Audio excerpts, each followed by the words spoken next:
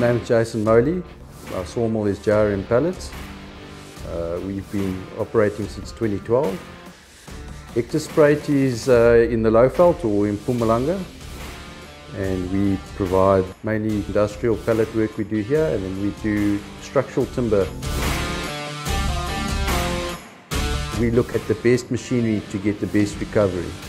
But the team I have and the service that you give and call it the machinery you have, if you're reliable and if you give the service, you can win over your customer and you can have him for life. So we've got two sawmilling lines. We've got a pallet line and a pallet component line, which predominantly cuts eucalyptus or gums. And then we've got another new line which we've just installed, which is predominantly our pine line. On the pine side, which we commissioned towards the end of April, we bought a new WB2000 breakdown, which runs into a Titan double head resaw.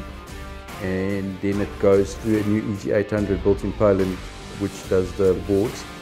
Then we've got another EG800 which does a recovery, and then various Wood Mizer resaws in that line doing the recovery. We are cutting 6 meter only on the structural, and also anything from a B, C and a D class, mainly C and D class logs.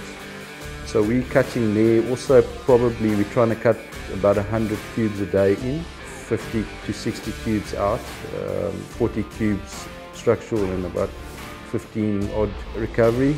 Whatever recovery we do from the pine line, we put into pellet material. If it wasn't for Wood Mizer, we wouldn't really be where we are right now, because the after-sales service is very good. We used to have Alistair come out on Sundays. I don't think it's something that you'll be able to get with another brand in South Africa, where you could get a part that easily if it's not from the local depot or from Joburg, which is overnight. And sometimes it's, the market changes quickly, and it's good to be able to quickly get something and chase that market.